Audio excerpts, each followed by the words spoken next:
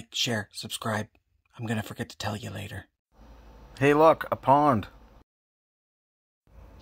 Hello my scrappy friends. This is a little video. I went out today and did a couple of loads, and I went down a road that I hadn't been down in a very long time. So I thought I would tell a story about the last time I had gone down this road. So I had just moved back from Ontario to do some work. It was springtime, and the roads weren't great. The guy that I was traveling with, we'll call him Wyman, he always had to chain up. He was in an end dump tandem, and he just had to chain up for every hill at whatever. So we were going down the road, and we got to the rig. We were loading up dirty dirt, or like contaminated soil.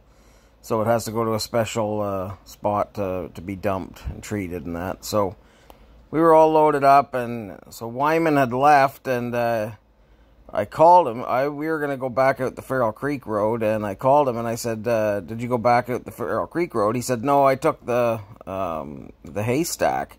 That's the road we're on here. I said, oh, really? Because the Haystack is notoriously bad. Especially, like, if it's wet or anything. And I said, it was all right? And he said, oh, yeah. No, it was perfect.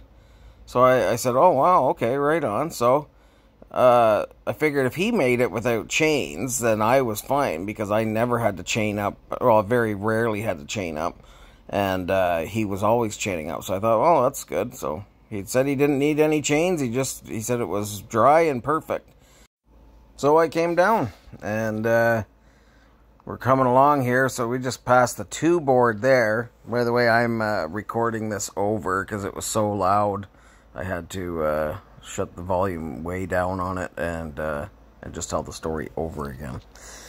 But anyways, yeah, we're the bridge is around 3.5, and so I'm coming down here, and I'm like, oh, that's pretty amazing. Like, this part of the road is gravel now, but it never used to be. It was just shale. So it was like, you just slid everywhere.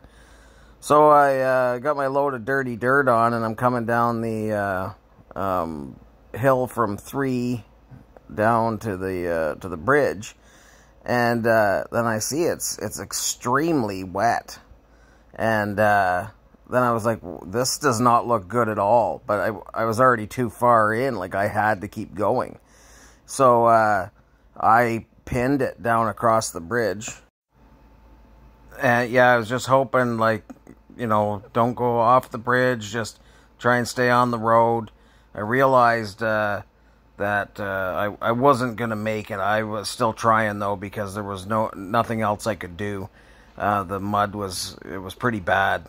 So this is like, you got to slow right down here, and it probably doesn't look that steep, but it like it's second or third gear you end up in just to make it up this part of the hill.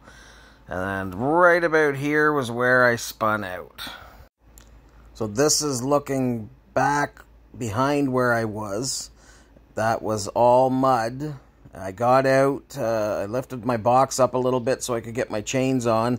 I got out, I pulled one set of chains off, and I realized that the ice, there was still hard ice under the mud. I laid my chains on the tire, and then the whole truck started sliding backwards with the box up in the air and me not in the truck. So I had to jump on the side of the truck, get up into the driver's seat. I rode it out, but there was I couldn't steer it or anything. Like, it just went where it wanted. The trailer ended up in the ditch. Not flipped over or anything, though, so I ended up having to put 2 sets of chains on, getting out of there. I made it up to the top with 2 sets. I immediately phoned Wyman, and he said, oh no, I didn't go up there on the Haystack. I took the Altair's cut across. Which is a road that they had built that I didn't know about, because I guess they built it while I was in Ontario.